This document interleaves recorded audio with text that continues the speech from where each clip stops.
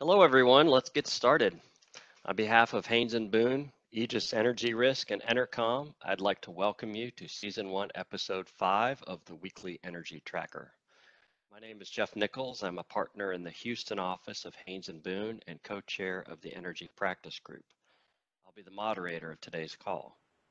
This series is scheduled for 30 minutes at this time on Tuesday mornings at 9 a.m. Central through May 12th. After May 12th, we may continue the series or change the format. This is being broadcast by WebEx. If you're joining by audio only, you won't be able to see the slides that are shown on the WebEx link if you join via your computer. This call is being recorded and will be available for replay by EnerCom at oilandgas360.com and by Haynes and Boone on our podcast called On Track. If you're listening to a replay of this and would like to know the dial-in for the live calls, feel free to email me at jeff.nichols@haynesboone.com. This call will be brief and your lines have been muted. We will not open the line for discussion. You are, however, welcome to email me with questions, comments, queries at the email address I just gave, jeff.nichols@haynesboone.com. The speakers for today are shown on the next slide. Matt Marshall from AEGIS will provide some insights on pricing, including negative pricing, and markets and hedging. Aaron Vanderford from EnerCom will touch on some business issues and will explain a new finance term called EBITDA. As usual, we have Craig Grauman from Haynes and Boone and Kelly Norfleet from Haynes and Boone, partners in our energy, finance, and bankruptcy sections. And we had also lined up Jim Marcus, a finance partner in our Dallas office, to talk about the Paycheck Protection Act. However, we reshuffled the speakers at the last minute because of the events of yesterday and the negative trading. So we invited Phil Lookadoo, who's co-chair of our commodities trading practice group and who regularly advises some of the largest energy traders in the energy sector, to discuss this concept of negative pricing. Then we'll have an open discussion of the panel, also joined by Buddy Clark, who I didn't mention earlier, who's also the co-chair of the energy practice group at Haynes and Boone. And finally, if there's time, Buddy Clark will explain what the Potato King from Idaho has to do with today's oil trading markets and the reason prices went negative yesterday. So first, we'll turn it over to Matt Marshall. Thanks, Jeff. I had a little trouble with my mute button there. Well, we are a privileged group. We got to see something that's never been observed, and that is negative pricing at WTI, and not just negative, but negative 37. So I don't like it very much. I don't know about you. It's an interesting thing to see.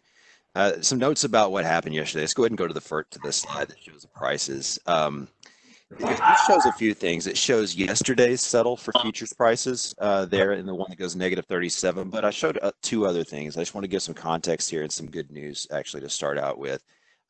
This is yesterday's settles, by the way. It's not current. It's not as of this morning. I figured if I put in morning prices today, they might be out of date in 10 minutes. And so this is what happened yesterday.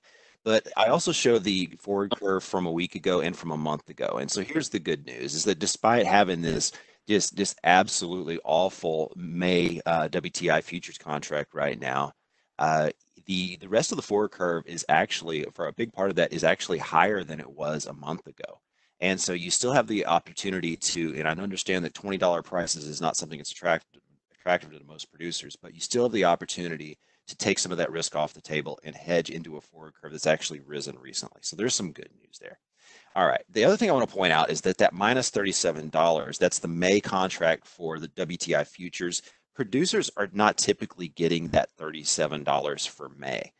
In fact, most producers use a calendar month average pricing scheme, and you're currently pricing April barrels, not May barrels. And the way this works is right now the active future contract is for May delivery. And let's talk about what that futures contract is. That futures contract is an agreement. It's a standardized agreement that you can trade just on an exchange. And it is if you sell that contract, you are obligating yourself to deliver barrels into specific terminals in Cushing, Oklahoma during the month of May. And if you are buying that contract, you're agreeing to take delivery of those barrels during the month of May. But the way that most producers get paid is they get a calendar month average. So the current active futures contract is May. Today, May will expire, and tomorrow, the June WTI futures contract will be the active contract. And what producers typically get is the calendar month average, which is the daily average of whatever the active future contract is. So yesterday's settle of minus $37 is just 1/21st of the formula for April pricing. So that's just something to point out there, is that it wasn't like you're not setting up for a month of minus $37 or $0 next month. So let's also talk about what happened yesterday real briefly.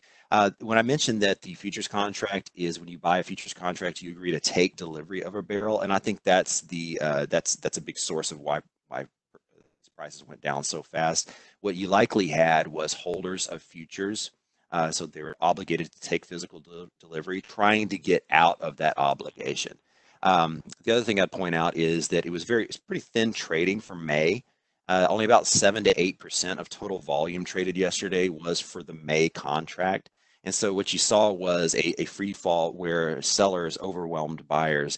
Probably some traders forced to sell either because the prices were heading down, they were told to get out, maybe some margining effects, but maybe some panic, all of that. But the thing that we should take away from this is, what might yesterday's trading tell us about the future? And it is possible that yesterday, as these people had studied the amount of barrels they were going to be forced to take in May, and they decided that I might not have storage available to take delivery of this and physically be able to handle these barrels. And if so, then I need to sell at whatever price I can to get out of my obligation. And the point to read into this is that, is it possible that as we get into the June contract, that you'll face those same kind of constraints, and you might have people willing to sell out of those obligations again? And I think it is possible, and it's worth taking a look at the rest of the summer, especially, to see if it's worth hedging. One final note here is I didn't update regional pricing. I know a lot of people on this call are very interested in what and how yesterday's price action and today's price action are going to affect like Midland or Houston or otherwhere. If anyone's interested, I'll post a regional pricing article on our site. Just send me a note to view@aegis-energy.com, and I'll post it there and give you a link to it. So that's from me. I'll turn it over to Aaron. Hey, Matt, thank you. Certainly, negative pricing is one of those things that the market is very much focused on. Earnings season started last week, and I thought I'd take a quick look at earnings and then really work to identify the real question of, when does production really roll over this time? And I think that plays into maybe a little bit more of the timing, and do we see this again for the June contract, and what does that look like? And so in the first slide, certainly saw on social media a mug and this EBITDA idea. I think that's something that, earnings this quarter are going to be before coronavirus. And as one client asked me, do I really have to do an earnings call this quarter? The answer is yes, and we're working through that with all of our clients, and it's less about the earnings this time, and really more about what is it that the market needs to see and activity levels. And so companies are going to be demonstrating their capital discipline, acting proactively, and highlighting optionality as the key to making it through this earnings call. The Schlumberger and Halliburton have already led the group for the oil field service group. A couple interesting points that came out of those calls that'll speak to activity levels. Schlumberger put out there that they believe frac spreads the count will kind of trough around 100. There's been some other speculation that this is probably going to be closer to 50 or 60.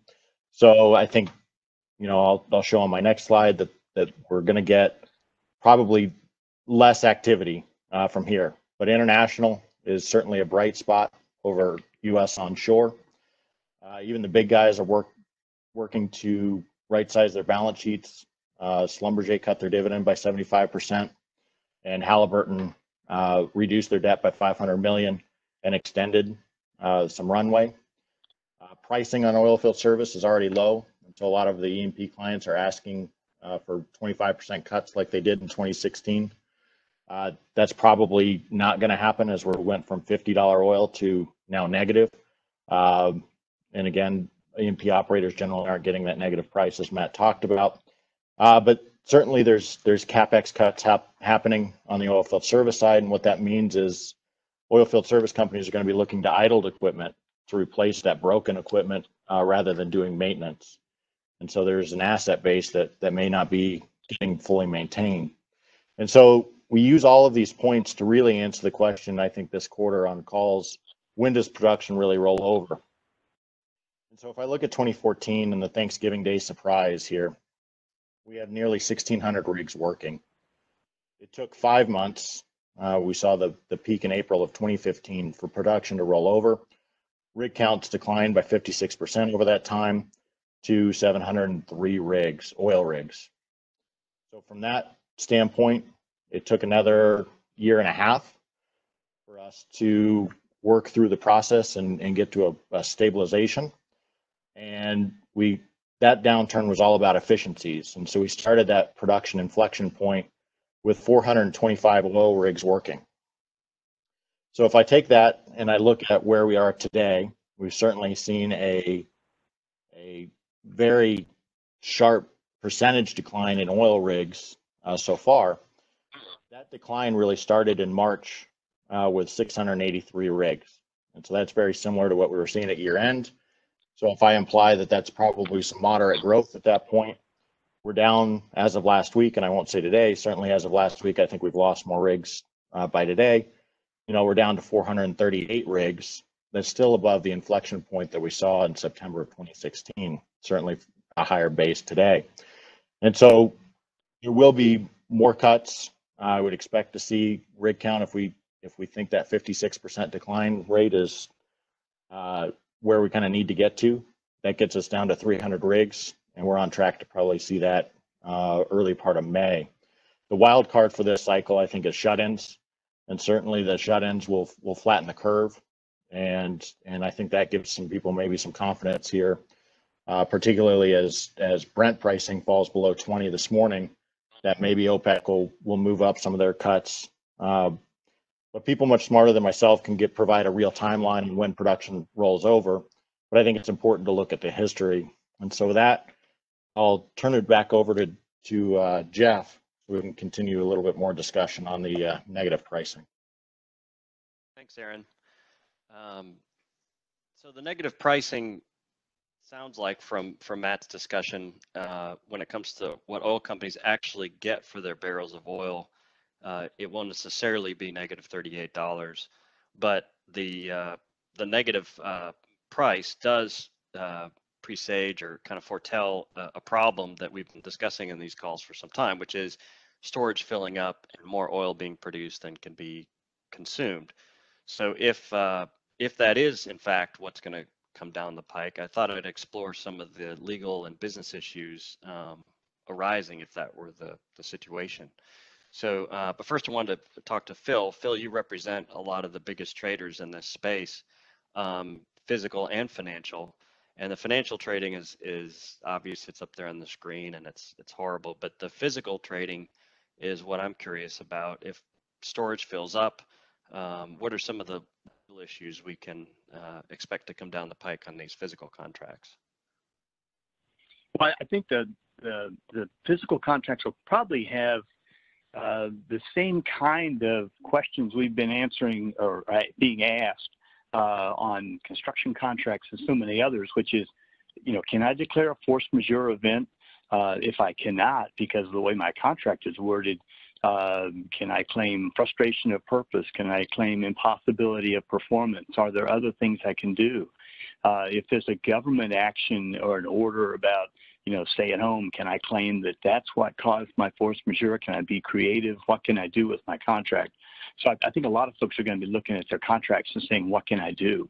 And of course, force majeure definitions tend to vary across the lot. I think the critical thing about what we learned from yesterday, as Matt said, the market was pretty thin in terms of liquidity. And so we don't know necessarily whether, the folks that happened to hold on to those futures contracts too long were maybe inexperienced and not really aware of what they had, or the physical delivery obligation. And so there's a lot of interesting data that we just don't have right now to know necessarily what led to the decline. But it doesn't take much when someone realizes, wow, I've got to get rid of this contract because I can't take it. I don't have storage lined up, and I've got to do something quickly. And then the price just collapses really fast. I don't know necessarily in terms of where this may go for future months, but I think it's something that people may think of as we get closer to the end of next month, presuming that there's the possibility that the economies have not turned back on and we're not seeing people driving their cars and consuming gasoline again. Gotcha. And Buddy, Craig, and Kelly, I know you're working on a lot of restructurings right now and in and out of bankruptcy. I recognize what Matt said, that the price yesterday is only 1/21st of the average pricing that oil companies will get, but it is still a financial price that people use to hedge and rely on to get a financing done or even get a 363 sale done. I wonder if you have any observations, and would include Matt in that, on what this means for oil companies trying to get a deal done in this market. I guess, Matt, you want to talk about hedging first and then maybe go to Kelly? Sure. I would say that the hedging that is done is still done on a calendar month average. It's just there's a separate curve for a calendar month average curve, and it looks a lot like the NYMEX futures curve, especially as you get a little farther down the road and the curve starts to flatten out. I'd also say that at the rest of 2020 being around $23 or something like that is, in my opinion, and just the experience dealing with my clients, it's not a number that encourages a lot of growth. And so what we would expect is that you would see a little less hedging activity in the next several months, because there's an expectation that there will be fewer barrels produced later this year or into 21. So you might see less activity from producers hedging in the back of the curve because they just don't have as much as they need to hedge.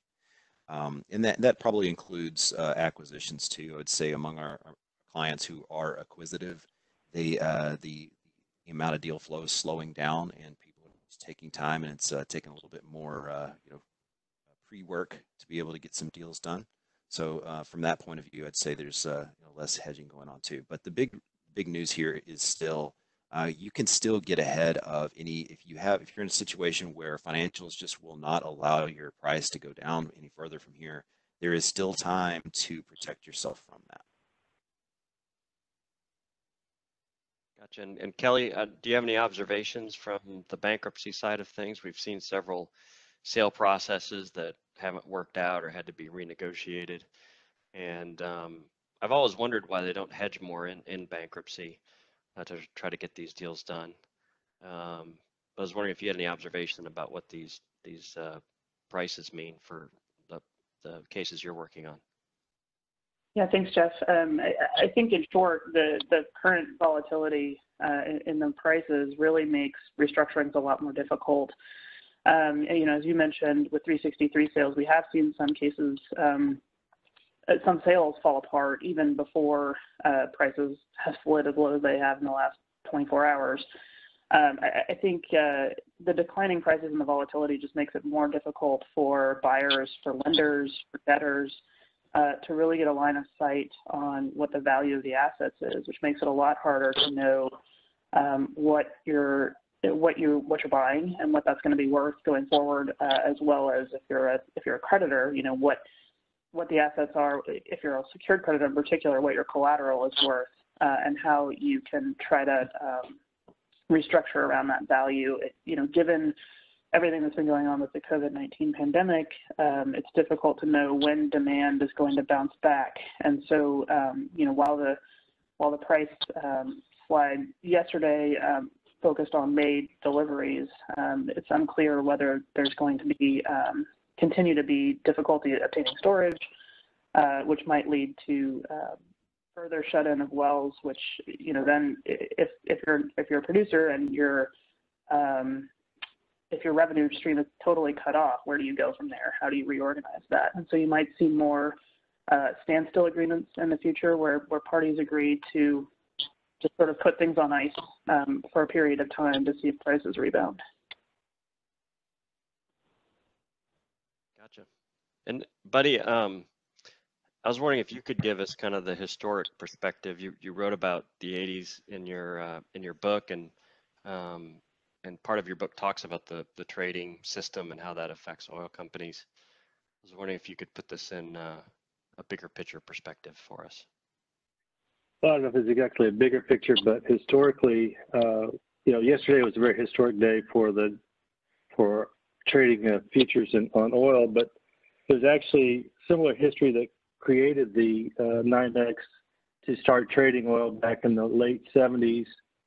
The potato king of Idaho, J.R. Simplot, wanted the exchange, which was basically just exchanging Maine potatoes because it was a smaller market, they could manipulate it. He wanted the NYMEX start trading Idaho potatoes. They wouldn't do it. So he went short on a bunch of contracts.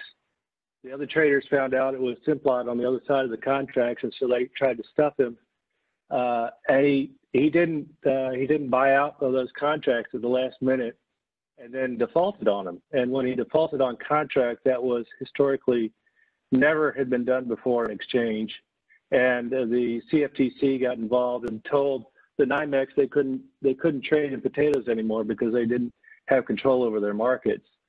And when the NYMEX couldn't trade potatoes, that was 80% of their income. They had to find something else to trade. So they looked around, and they had previously had some contracts for trading oil on the Rotterdam market. So they took those contracts and started trading oil back in 1978 or so. So somewhat ironic that trading for oil today is an outgrowth of the NYMEX inability to control the Maine potato and Idaho potato wars of the 1970s.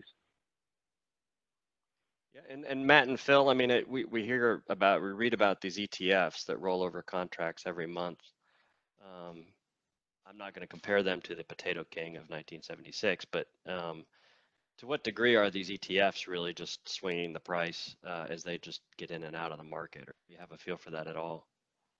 Yeah, this is a really good question. So the ETFs, exchange traded funds, and what they do is they set up a vehicle that you can buy and sell during the day on an exchange. It's supposed to mimic the price of oil in this case, since we're looking at an oil ETF.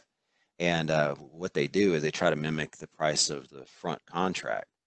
And so what that means is they constantly have to own the front contract. So when one expires, like May is expiring today, at some point during the month, they needed to sell out of that and then buy the next contract, which would be the June contract. And so because the USO, for example, is so big, whenever they start doing those roll mechanisms, selling the front month and buying the next month, it can move price around. Now, I think, I'd have to go check, but I think that their roll period was already done before yesterday. But that doesn't mean that they didn't take out a lot of the contracts that would have been traded yesterday if they hadn't been there to do their roll. The other thing I'd point out about that is if anybody is looking out there and say, oh, wow, look at the value of USO, I should go ahead and buy it. Remember what they do. They right now the forward curve is upward sloping, like I showed. They're constantly selling the front, which is cheap, and they're buying the next contract, which is more expensive. So they're selling low and buying high. That's usually not good in trading. And we call that a negative roll yield. And so watch out if you want to invest in that ETF as a vehicle for getting exposure to oil. Gotcha. Craig, yeah, Jeff, one of the things we ought to be thinking about too is what does this mean, if anything, to some of the bailout funds that are yet to be negotiated, and how those standards will be applied.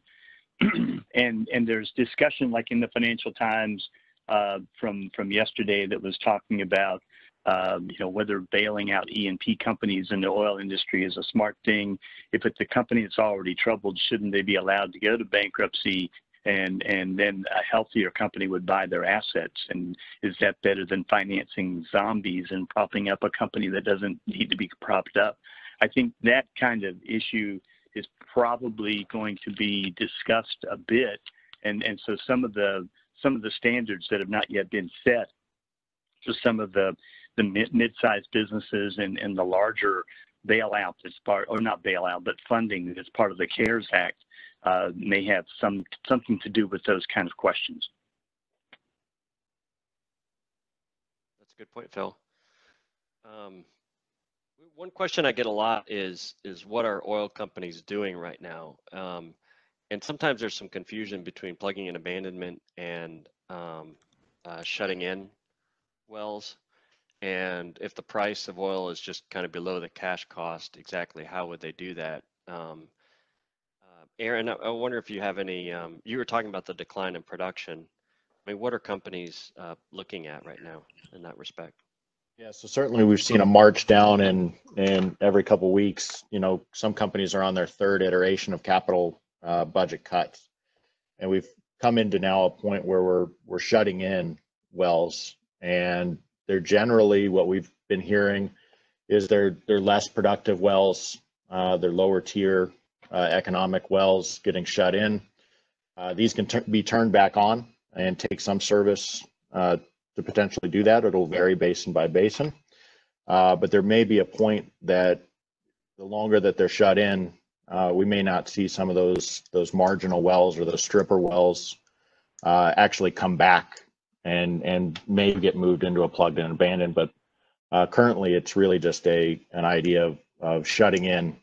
We saw some market news of Cox Energy, which was Energy 21, shutting in some of their wells in the Gulf of Mexico. And so those are more near-term shut-ins. And Buddy, could you explain the difference between shutting in a well and plugging a well, and just briefly the held by production issue of losing leases? Well, shut-in is just a temporary cessation of production. Plugging and abandonment is what it sounds like. You're abandoning that well and not likely to re-enter it at any time in the near future, if at all. The reason why that's important is a lot of oil and gas leases are contracts that provide the oil company can hold on to the lease for so long as it continues to produce in commercially reasonable quantities.